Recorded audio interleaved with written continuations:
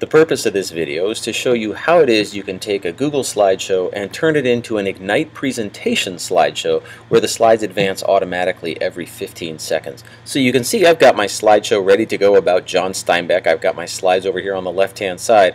What I want to do now is go to File and Publish to the Web. When I do that, I get a pop-up box which gives me a few options. The most important ones are under Auto Advanced Slides. I'm going to click on the pull-down menu and select every 15 seconds. I will not click either of these buttons, and I'll simply hit the blue Publish button. It says, "Are you sure?" Yes, I am sure. Once you do that, you get a URL down here in this text box that's already highlighted.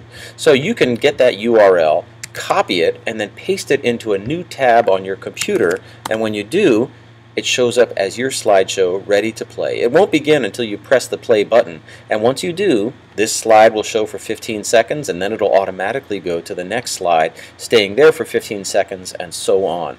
It'll do it all the way through to the end, and it will stay published with that URL so you can practice it anytime on your home computer. See you soon.